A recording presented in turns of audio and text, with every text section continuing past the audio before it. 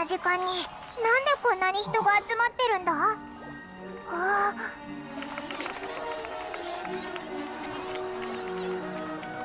凱旋した英雄を迎える歓迎の儀ほど盛大なものはなかろう。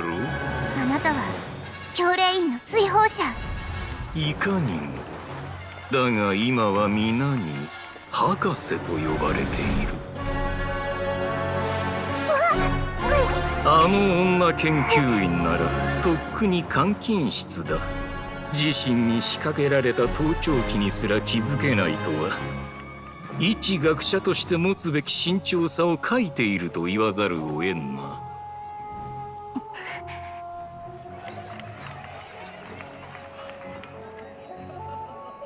スメールの民に一体何をしたの？潜在意識に情報を投入できるようアーカー社端末を少しばかり改造しただけだ。熱狂的な民たちはこの旅人が世界を救ったばかりの英雄だと信じきっている。実験は成功だ。そして人々は今にも自らの情熱を抑えきれなくなりそうだ。どうするんだよ。みんな一般市民だぞ。行ってシティの外へ。でもあいつはファトスなんだぞ。お前を置き去りになんか。私もスメールの民を放ってはおけない。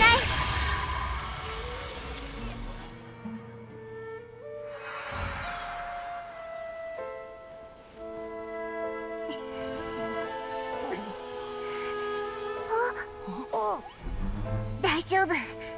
シティの外で会いましょう。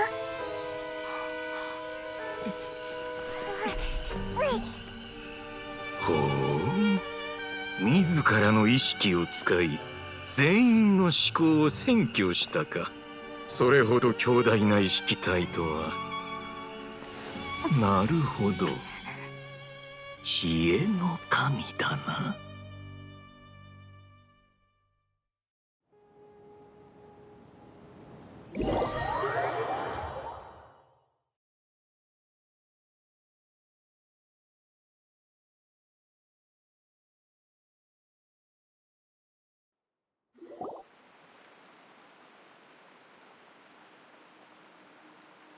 ここまで来れば安全だよな。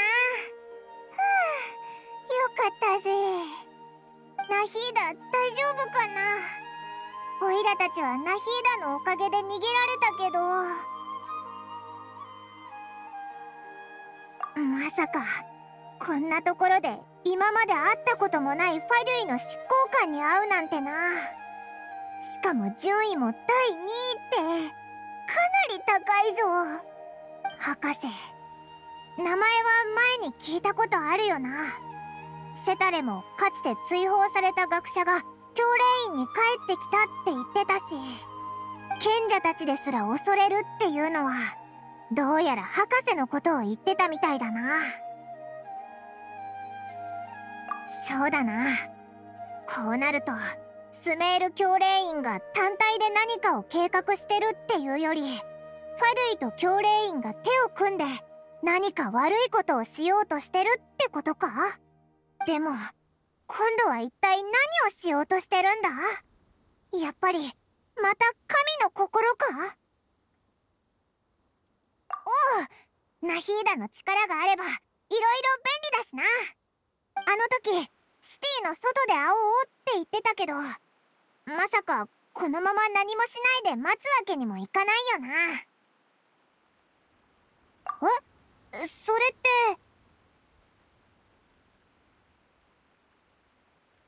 ああ、そうか。オイラたちがアビディアの森にいた時、ちょうどあいつをプロジェクトに誘う賢者を見たんだよな。多分同じ賢だぞ。あの時ティナリはきっぱりと断ってたけど、何か知ってる可能性もある。そうと決まれば早くガンダルバー村に行こうぜ。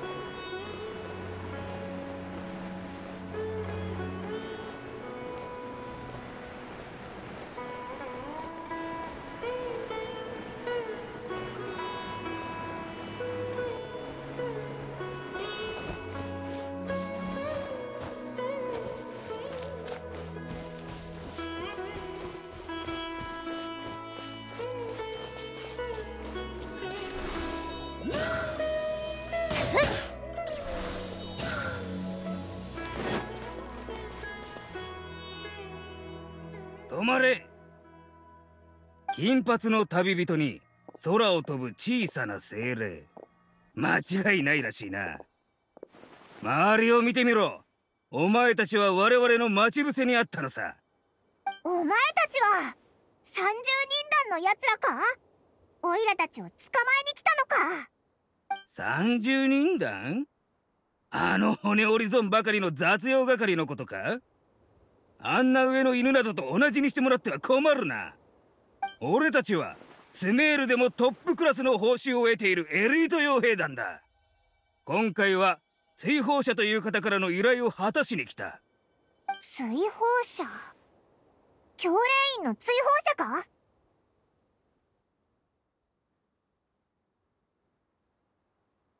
でもオイラたちを捕まえたいならなんで直接ファデュイに頼まないんだ？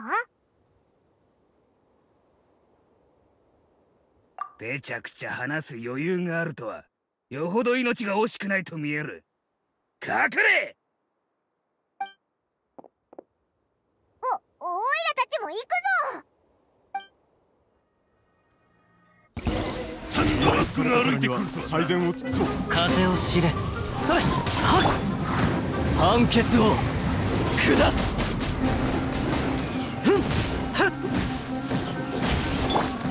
風の行く先を。ほれ。歩いてくる。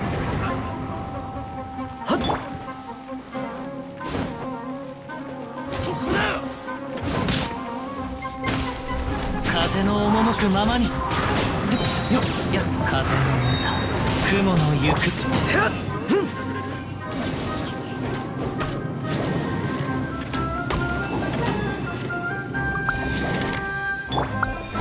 風の行く先を。そこだ。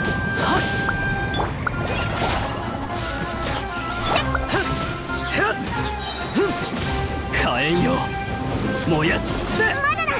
他にも待ち伏せしてたやつがいたみたいだぞ。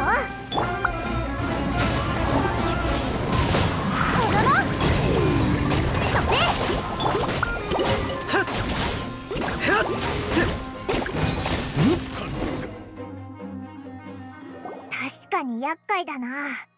これが傭兵の中のエリートってやつか。そうだな。今後も警戒した方が良さそうだ。でも博士って怖いやつだな。オイラたちがティナリのところに行くこともお見通しでここに待ち伏せさせたのか。頭のいいやつを相手にするのって大変だぜ。引き続き進も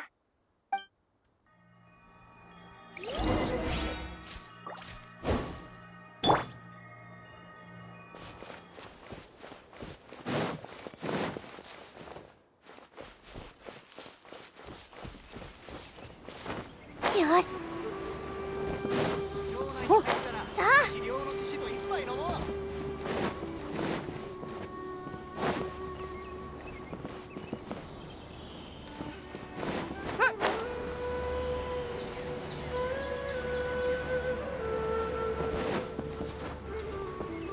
ここ最近の収穫は素晴らしいな。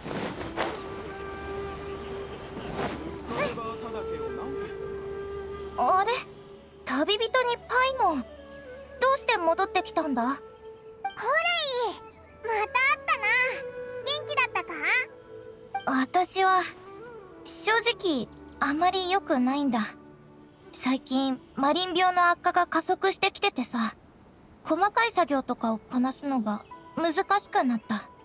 だからティナリ師匠もパトロール任務には来なくていいって、残ってみんなの手伝いをすることだけ許してくれたんだ。そうだったのか、コレイ。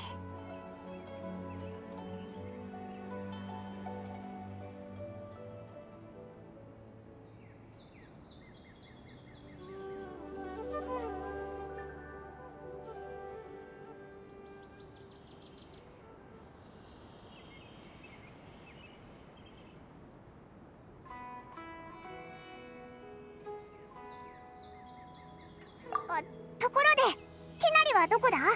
パトロールか？オイラたち、あいつに用があって来たんだ。師匠は、つい最近、アビディアの森を離れてパルディスティアイに行ったよ。ティナリがここを離れたのか？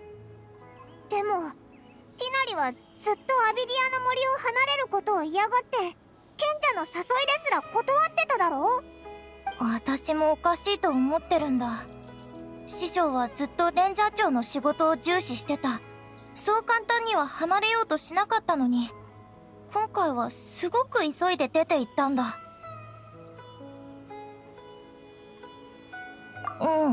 何も。それどころかここを立ったことすら書き置きで知ったんだ。いろんな業務とかスケジュールについても書いてあった。あんなに急いで行ったってことはきっと一刻を争うようなことが起きたんだと思う。師匠は以前教令院の正論派で学んでたんだ。パルディスティアイはその正論派の研究基地みたいな場所で、研究に使う珍しい植物をいろいろと植えてるらしい。師匠はレンジャー長になる前、パルディスティアイで長いこと学術研究をしてたんだ。研究基地か。ティナリは一体どんな研究をしようと思い立ったんだろうな。時間もないし、そのパルディスディアイってところに行ってティナリを探そうぜ。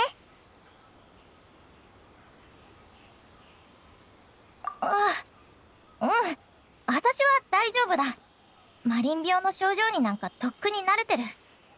師匠に会ったらよろしく伝えといて。わかったぜ。じゃあな、これいい。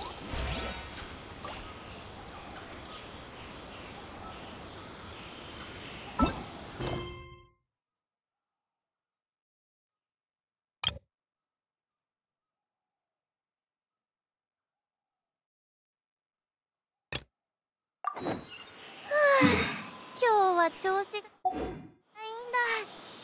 せっかくだからもっと頑張ろう。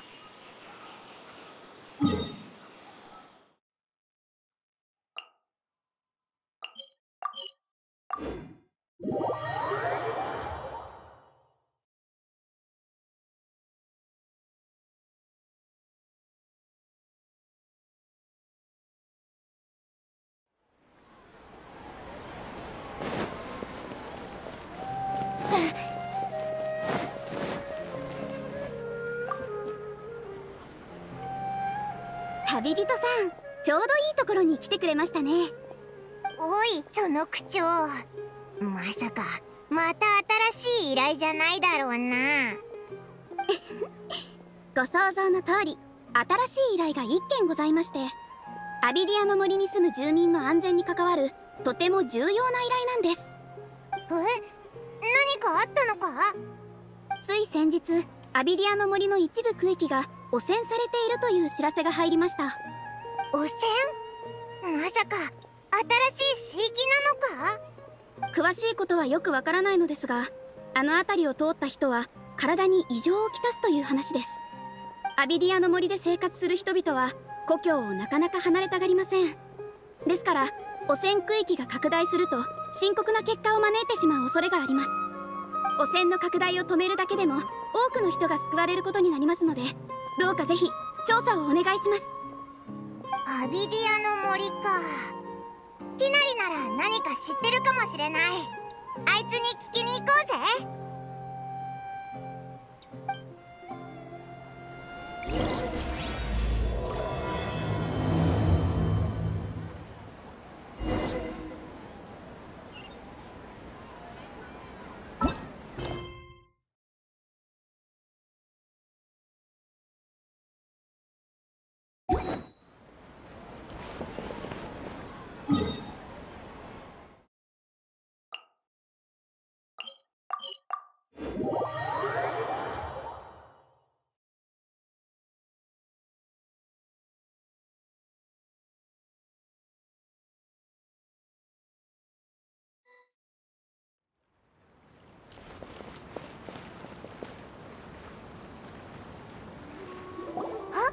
あそこにいるのって。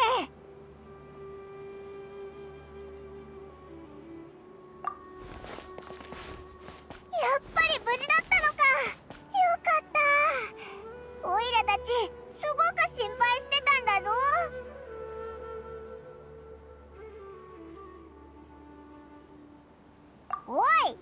感動的な再会の雰囲気を壊すなよ。パイモン、今の私を警戒するのはとても賢明な判断よ。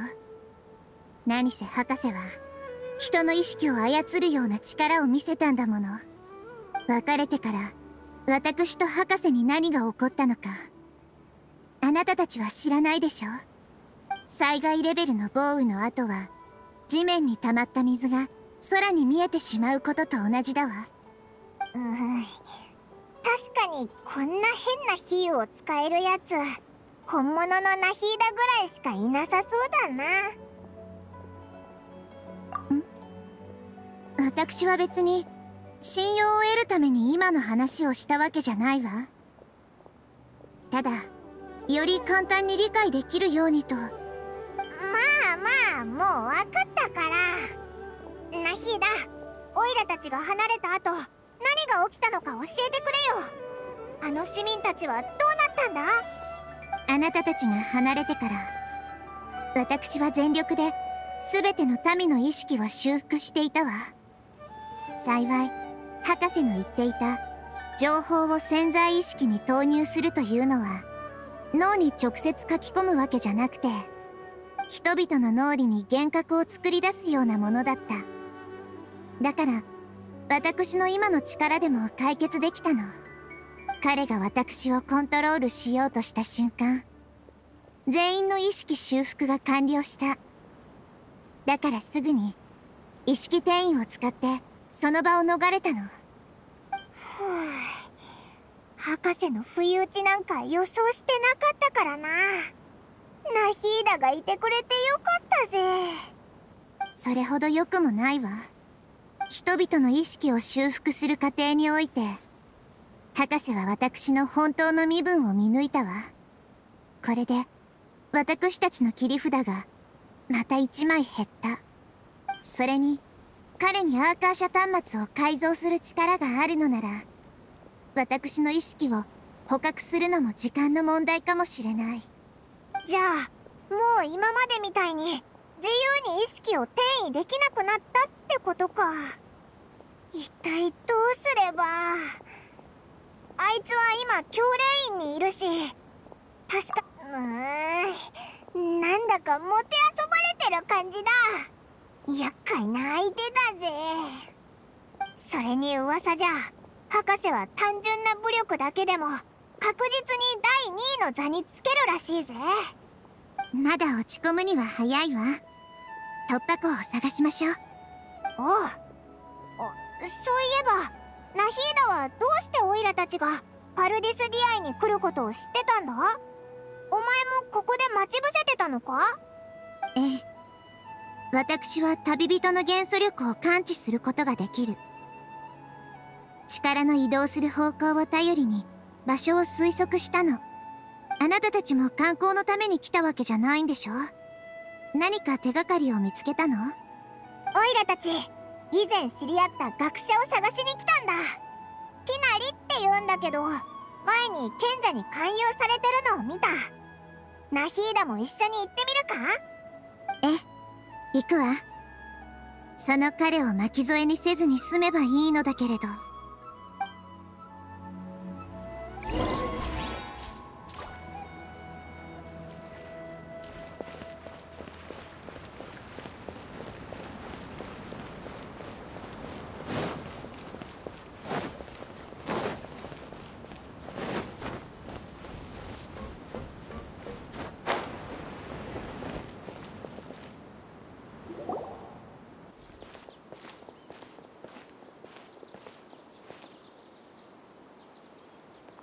旅人？旅人では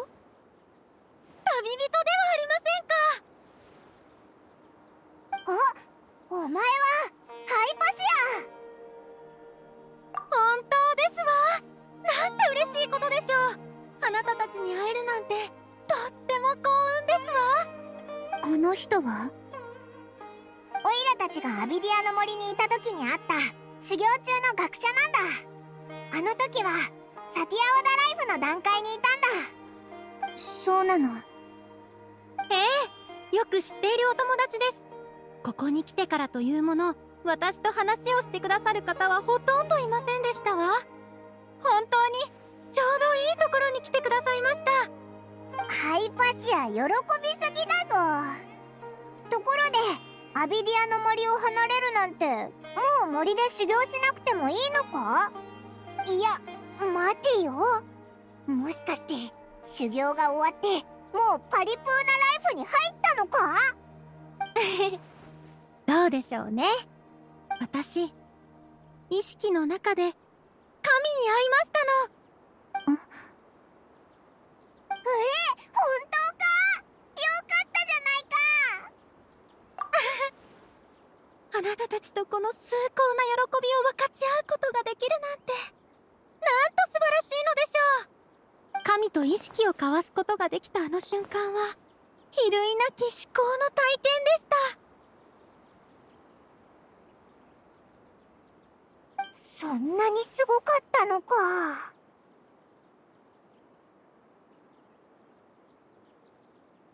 そうなんですの？あ、少し待ってくださいな。あなたたちとの約束を忘れていなくてよ。あの時、もし私が真の知恵を手に入れたら、あなたたちがかつて世界中で見たものを説明できるかも、と言いましたでしょ？今の私は、知恵を手に入れただけではございません。あなたたちの意識と神の意識をつなげるお手伝いだってできますのよ。そんなことができるのか？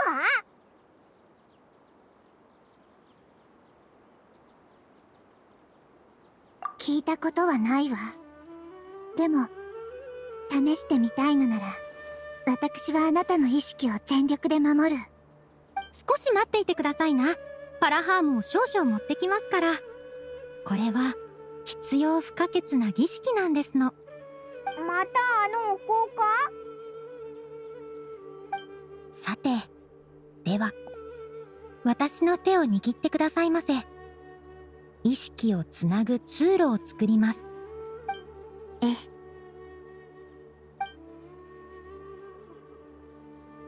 準備はよろしいかしら？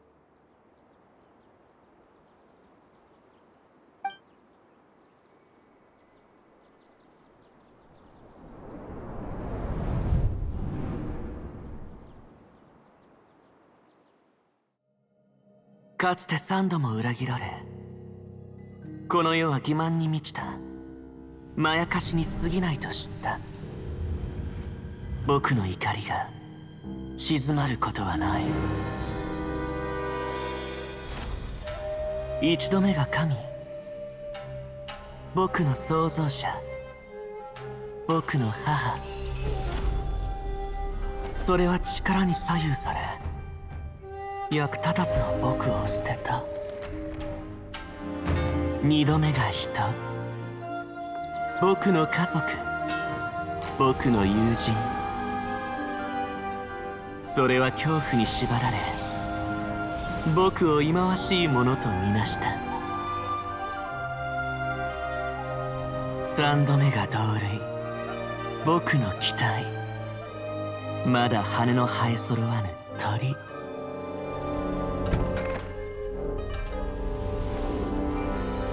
それは寿命に支配され、僕との約束を破った。人は信用できず、神は憎しみを与えるから。僕は全て諦め、人の世の一切を否定し嘲笑う。二度と胸の内を世俗に染めはしない。低劣な人の感情も捨てた。僕の空っぽな部分は、生まれたばかりの真っ白な巻物のような神聖に満ちた至高なる神の心で満たされる。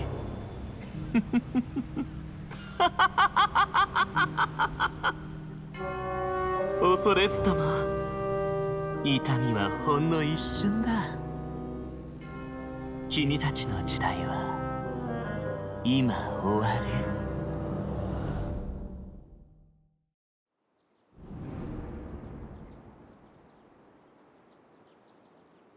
これは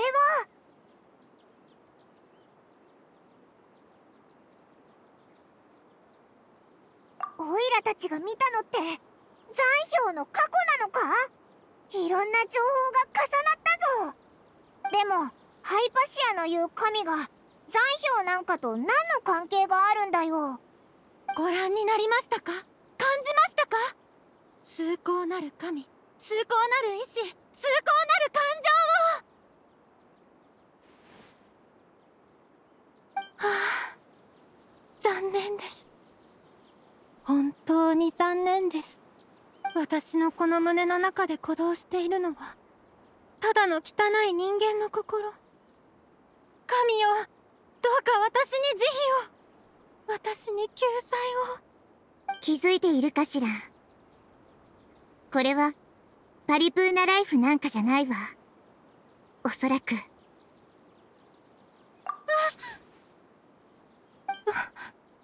どうして怒鳴りつけるのですか？どうしてあの方たちは私を避けるのです？私は神の知恵を手に入れたのですわ。褒められるべきではありませんか？暗闇の中で探索を続け、光を見つけたのですよ。ハイパシア。そうあるべきですのに。いえ、お待ちを。まさか私は気が狂ったのですか？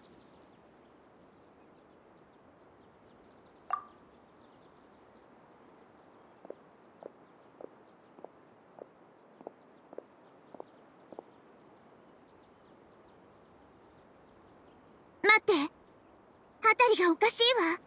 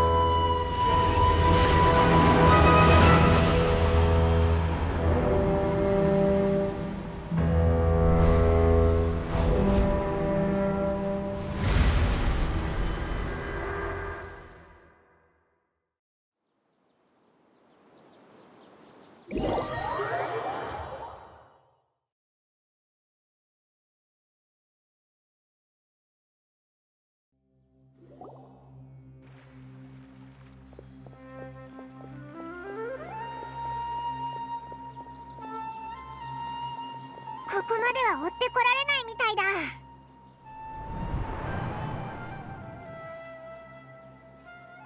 大丈夫か、ナヒーダ。いや、違う。お前、この感じ戻ってきたのか？ん？今度はまた旅人本人なの？さっきまでずっとナヒーダがお前の体を操ってたんだ。キャサリンの人形が壊される直前に意識を急いでお前の体に移したみたいだった。そしたらティナリが騒ぎを聞きつけてやってきて一緒に傭兵たちを倒してくれたんだ。それでここまで逃げてきたってわけだ。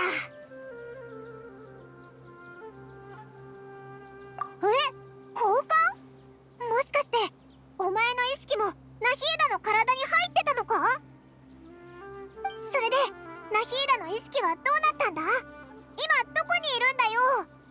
意識をこうして自由に転移させられるなんて、この目で見てなかったら信じられなかったよ。これはまだ人が到達できる範疇のことじゃないだろうね。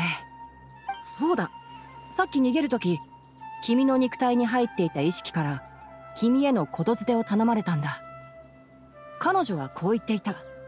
博士はすでに意識を閉じ込めておく方法を見つけた。もう同行はできない。けれどたとえ月のない夜でも星の光は虚言と嘘を突き破ることができる。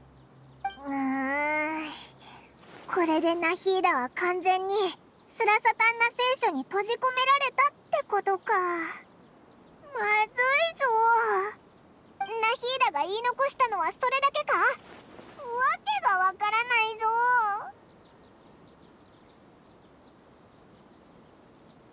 あ、そっか。博士はもうナヒーダの意識を捉えてるから、ナヒーダが何を言ったか分かっちゃうんだもんな。慎重なんだ。たとえ月のない夜でも星の光は虚言と嘘を突き破ることができる。月と虚言と嘘は家臣探査の時の錬金占いだよな。星の光もナヒーダが前に使ってた比喩だったような。確かセタレに関係があったか？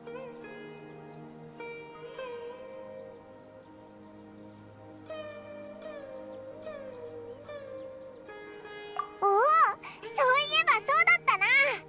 つまりナヒーダは砂漠に助けを求めに行けって言いたかったのか。でもナヒーダがいない今、オイラたちだけで大丈夫かな。パイモン、今スラサタンナ聖書って言った？君たちの言うナヒーダ、つまり旅人の体の中にいた意識はもしかして宗神様なわけ？確かに合ってるけど、今は複雑な状況でちょっと説明するのが難しくて。いや大丈夫。学者の好奇心は何も時と場所を完全に選ばないわけじゃない。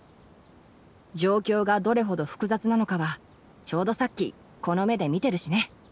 君たちとはひとときを共に過ごした仲だし、クラクサナリデビ様も君たちの味方みたいだから、僕は君たちを信じるよ。おう、ありがとなテナリ。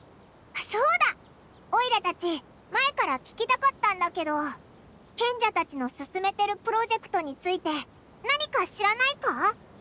それが、僕は確かにプロジェクトに参加しろって誘われたけど、賢者たちは一切その詳細を話してくれなかった。だから断ったんだ。僕が知っているのはプロジェクトが世界樹の修復と関係してるかもってことだけ。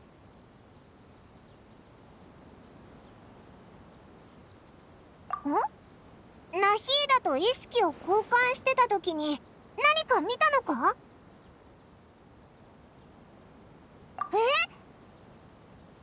根拠は？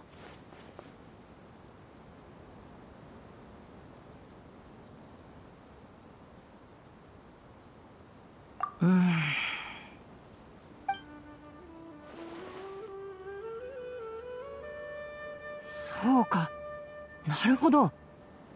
道理でハイパシアの症状が以前の狂った学者たちとは違うと思った。今生まれようとしてる新たな神の意識に触れたからだったんだ。ティナリはハイパシアのためにアビディアの森を離れたのか？そう、ハイパシアの精神の異常に気づいたんだ。だけど症状が特殊だったから、こっそり彼女をパルディスディアイまで連れてきて、彼女を元に戻す方法を探ろうとした。